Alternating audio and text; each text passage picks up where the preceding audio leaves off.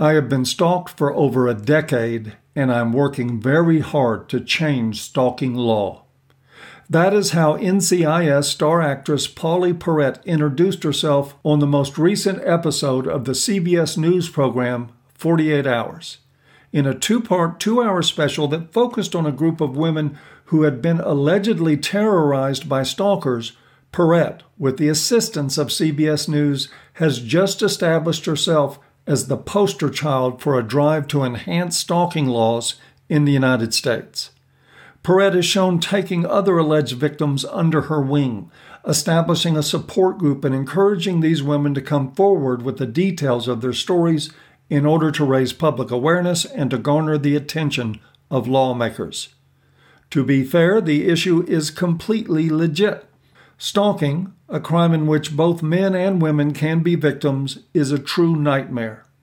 It's difficult, if not impossible, to prevent. Our civil liberties and due process standards make law enforcement efforts difficult, especially given that so much of what the stalkers do, like following people, contacting them on social media, sending emails, posting letters, and making less than explicit threats, are not generally illegal unless suspects are ordered away from such behavior with restraining orders that are equally difficult to enforce. So it's easy to understand Perrette's efforts, especially given that she claims to have been stalked for over 10 years. Indeed, I'd be tempted to throw support behind what she's doing if it weren't such a gendered model and if I did not know Perrette to be such a devious liar who is nothing at all like she presents herself in public. If you've been a reader in recent years of websites like A Voice for Men and GotNews.com, you know there's a very dark underbelly to Perrette's public persona and a mountain of evidence that it is she, in fact, who is a highly skilled and efficient stalker who's been using restraining order laws to terrorize her ex-husband, Francis Shivers, since their divorce some 13 years ago. There are links in the low bar to archives from both sites and to a New York Post article with the same basic information on Perrette. There is a great amount of evidence now on the record that sheds light on Perrette as an unequivocal liar, perjurer, and false accuser that used the legal system to frame and terrorize her ex-husband. The evidence here points to a Pauley Perrette that used the same exact modus operandi for stalking that she now claims to be seeking legislation to prevent. According to Shivers, she obtained a temporary restraining order in the couple's divorce, then used social media to track him and his new wife so that she could intercept them at a restaurant, putting him in violation of the restraining order. At that point, she had him arrested and he was subsequently incarcerated for 5 months.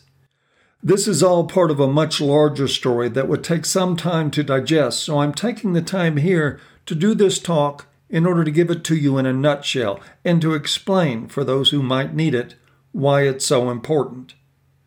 It begins prior to the Perrette Shivers divorce, with Perrette authoring an outline for a screenplay titled Star Crazy. It's the story of a 20-year-old woman, a sugar-sweet but sinister press darling, who meets a man whom she sees as weak and vulnerable and who has a drinking problem. She becomes furious when he rejects her sexually, so she stalks him, schmoozes police, and gets a restraining order against him. She later gives a huge donation to charity and ends up on television and a magazine cover, basking in the attention. If you're wondering how I came up with all the adjectives to describe these two characters in Perrette's screenplay, it was from Perrette herself.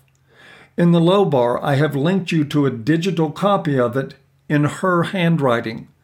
She confirmed that the work is hers in a court hearing after being confronted by Mr. Shivers' attorney.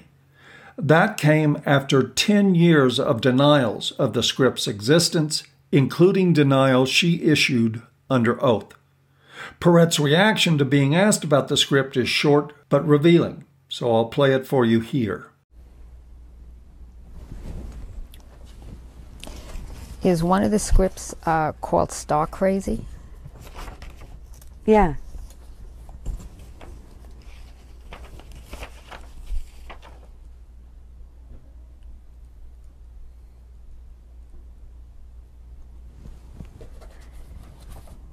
How would you know And- that? Please, it's not her deposition. Now, according to Shivers, when the marriage deteriorated to the point of a divorce, Perrette waved the star-crazy outline that she was so caught off guard about in court in his face and told him that if she didn't get what she wanted, that the star-crazy story would happen to him. Now, admittedly, all we have is Shivers' word about that. But the following 13 years appear to corroborate that if Perrette did make that threat, that she followed through with it with complete dedication and intent. And now we appear to be nearing the epilogue of Perrette's story, where she becomes the heroine, the darling of the public eye, even as she stands on the shoulders of real victims. The 48 Hours episode opens with the tragic story of singer Christina Grimmie, who was gunned down by a stalker after one of her performances. Perrette laments the killing as the program segues into her efforts to gather and encourage a small group of women to take the risk of coming forward and speaking publicly with the details about how being stalked has caused trauma and turmoil in their lives. She encouraged and lauds these women for speaking out, for naming their alleged stalkers, and then informs 40 Hours that she won't talk about her alleged decade-long stalking because she's, and I quote directly from the show here, unwilling to give her tormentor the attention she says he craves. Pauley doesn't want to go into detail about him or her case, but says he came close to destroying her. Sorry, but what the hell? Perrette is selling herself as the poster child for stalking victims, but doesn't want to divulge details about the alleged stalking? And the producers of 48 Hours gave a pass on that? Maybe if they asked questions, they would have to explain some stuff that would interfere with an otherwise perfect Damsel scenario. Like why her stalker craves media coverage for his stalking, maybe? The other stalkers profiled on the show who assumedly pose increased risk to the victims because they went public. Perrette's stalker will instead be pleased with the attention?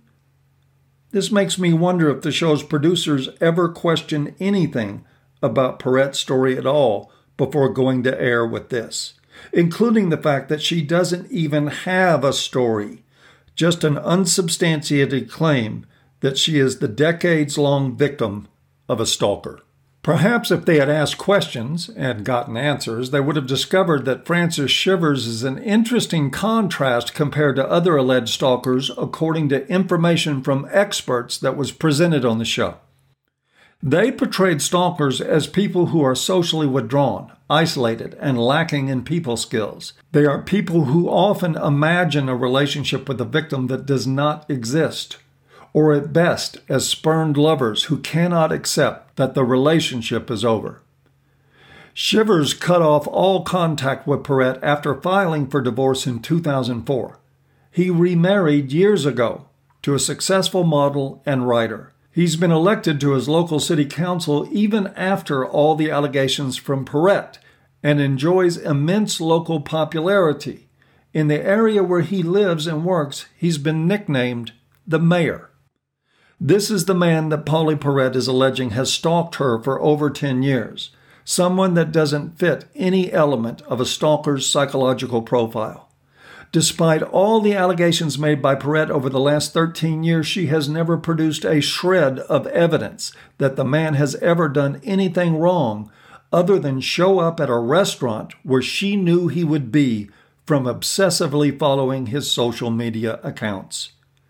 13 years without a single email, a single documented threat, a single note, or a single act of violence. The other women on 48 Hours program provided volumes of documentation to support their claims.